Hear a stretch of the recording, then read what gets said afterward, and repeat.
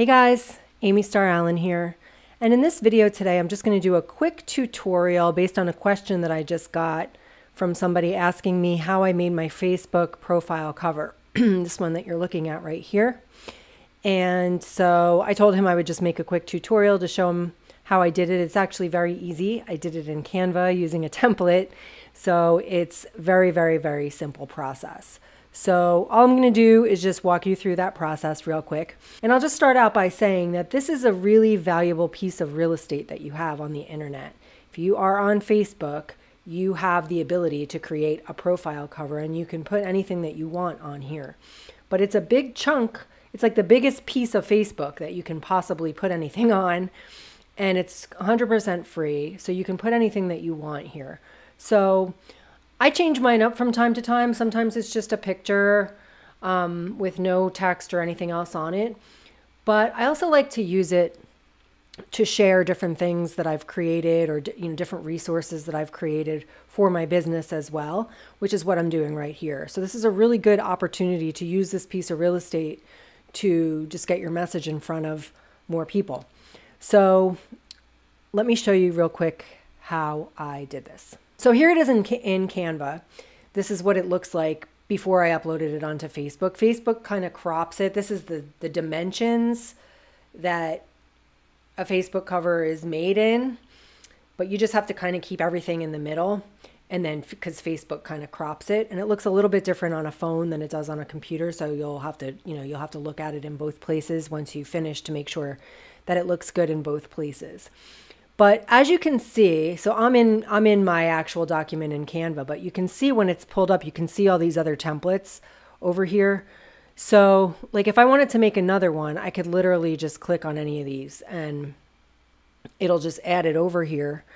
Or like if I go add page, let's say like I want to do this one, it just puts it over here. And then I can just really easily just change out this picture with mine. If I come over to my uploads, I can just take one of my pictures and slide it over to where hers is and stretch it out however I want it to look. And so forth. So I'm going to show you how to do that. But there are a lot of different templates that you can use inside of Canva. So when you log into Canva, now I have a pro account and I will leave a link to Canva below this video so that if you don't have a Canva account yet, you can get one set up. I have the pro account, so it's only like $12 a month or something like that. And I recommend it. It just gives you the opportunity to just have all of the features of Canva and nothing is left out. If you get the free account, you can still do a lot of what I'm going to show you today, but there will be some features that you will not have. For example, one of the things that I always do with my images, or that I often do, is I remove the background, and I don't think that you can do that with the free account. So stuff like that, you won't have access to as many templates and so forth. So it's up to you, but you can do what I'm going to do with a free account if you want to. It'll just be a little bit more limited. What I do is when I want to create a specific thing, like let's say I know I want to create a Facebook timeline cover, I would just put Facebook and it'll pull up all the Facebook stuff and I'll just click on covers, right? So it's going to pull up all the Facebook cover templates and you'll see there's tons of them. And I'm not even really sure exactly which one I used because I usually change stuff a little bit, but I saw one up here that looked kind of like mine. Like this one. So let's say I want to use this one. And if I click on that, it's going to show me other ones that are similar in some way as well. But if I'm good with this one, I can just say customize this template. And then it's just going to pull it up in here for me. And then all I do is I go ahead and I put my own colors in here. So if I click on this part, you'll see it pulls up these colors, right? And you'll see on mine that I have different colors. But a lot of times when I choose a template in Canva, it doesn't have my brand colors on it, but it's really easy to change it out. So for example, with this one, I would just click on a color and I have all my brand colors in here. So I could just easily pick other colors that I want to have in there. And then I would do the same with these colors down here.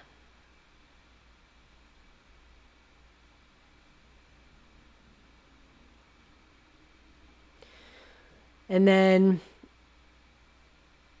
let's see, what does mine say? So mine says, what type of digital business is right for you? I'm actually going to change this color too to this, and then I'm going to say, what type of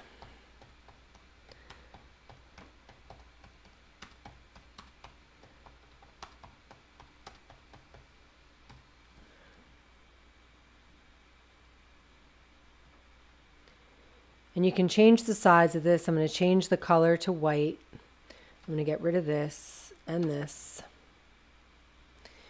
And I'm going to change out this picture with my picture.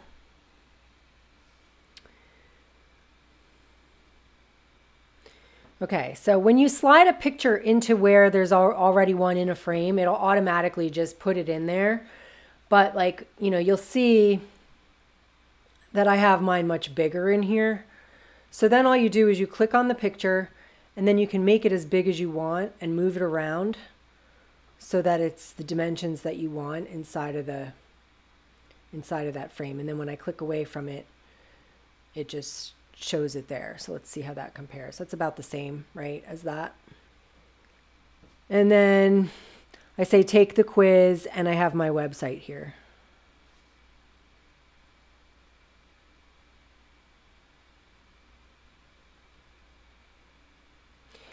And so on these, like I just pasted this in here, but like, so a lot of times the templates are already going to have like a button and stuff on it. So you'll see I put this button here that says click here, but if you like the button that comes on it, you can just use the button that it has. It's up to you. I'll show you how to do both. So in my case, I have the button over here. So I would just move this if I want the button over here. And then I can go to position to move that square up to the front and change it to the right color. And change the text to say, click here. And I want that to be white. I have it all kind of off to the side there. And I'll show you how to do that. When I put my website on there. And then this is just an element. And this is just an element. So like if I want to add something like this or this, I'll show you how to do that. I'm going to get rid of these because I already added them myself. And so if I come under elements and I put like, I think I just put quiz. And there, see right there, it has that thing. That's the exact same thing I have on mine. I'm going to change the color to white. Make it smaller. Anyway, so you can play around with it. And then instead of this button, I created my own in Elements. So I just said, click here. I think that one I used looked a little different. Yeah. I just click on graphics and then I go find. That's the one. Let me get rid of that one. I'll get rid of this one. And then what did I do? Mine's just white. So I'll just make it white. And then I can resize it and move it around however I want. And that's it. So I know it's not the exact same template that I used last time, but it's close. And I really just wanted to show you how easy it is to use a template in Canva to quickly create whatever you want. And then when you're done, all you do is click share, and then you're going to save it. Click download, and you'll save it to your computer and then upload it to Facebook. And like I said, once you upload it to Facebook, you'll see it's a little bit more cropped. So you have to make sure that you put all of your text that you want people to be able to see and click on and stuff. You want to keep it kind of in the middle of this image like I have here, because Facebook is going to crop off the bottom and the top. So you're not really even going to see the bottom and the top on Facebook. You're going to see more of it on your phone than you will on a computer, but it's still going to crop it. So just keep that in mind. And then as far as having this button be clickable, it's not actually a clickable button. When you put your picture on Facebook, all this is an image. But when someone clicks on it anywhere on the picture, but I just have this to let them know that they can click on it. So when they click on it, they're really just clicking on the picture. And then it takes them to the description of the picture. And I just say, what type of digital business is right for you? Take the quiz. And I have a link to the actual quiz right here. So when they click this button on my Facebook profile cover, it takes them to the description that you're seeing here. So when you upload this, it's going to give you the opportunity to put in a description. You'll click edit right here and you'll put in your description. And then when someone clicks on this link, it's going to take them to my quiz where they can click and actually take the quiz. So that's all this is. It's just part of the image, but the image itself, when it's a timeline cover on Facebook, is clickable in the sense where when they click on it, it'll take them to the description and you can have your link in the description. So that's how I created my Facebook timeline cover. And again, if you just search Facebook covers, you're going to get a gazillion templates to choose from inside of Canva. And they're all really different. And, you know, some of them you can have your picture on them and some of them don't have a picture, but they're all completely editable. So even if you choose one that doesn't have a picture on it and you want to put a picture on it, you can do that. Let me show you real quick also how to remove a background in case you were wanting to use one like that. So let's say I want to use this one.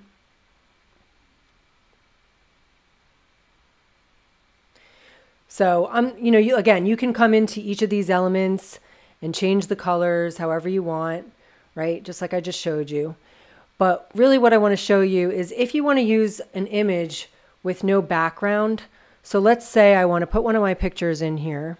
And you can just drag pictures into Canva or click upload files and get them from your computer, whatever's easiest for you. But like, let's say I want to put this picture in here. Whoops.